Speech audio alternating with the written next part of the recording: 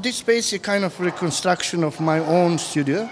It's a limited space here, but all the elements, including paintings, drawings, installation, and working space, even my tools, palette. General idea is about home, and all my work is based on memory, home, because I lost my home, my country. I'm from former Yugoslavia, and that kind of things make me feel like dislocated person. So these elements are always present in my work, from drawings, which usually postcards that I was sending always to my parents, because I was traveling after my 18 years, and they are still in my mother's house. Today we communicate a lot, much more, but there's no evidence.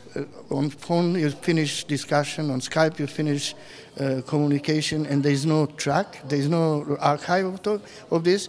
This work, it's about dictionary, again connected with my dislocation, because I'm born with Serbian language. My second language is German. I was studying in Romania, so I have to learn Romanian.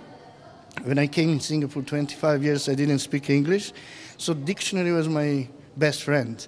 And I didn't want to compete with electronics, with TV, with video, because painting doesn't have same speed.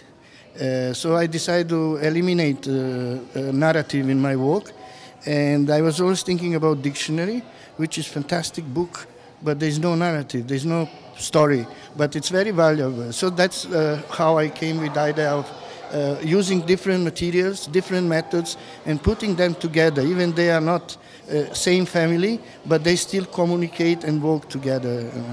So that's in method materials are also related to home. When we build up home, it's always we use different methods when we create wall or floor or kitchen or window or glass. So they're all different working methods which you put together and they're functioning. So for kids, it's to play.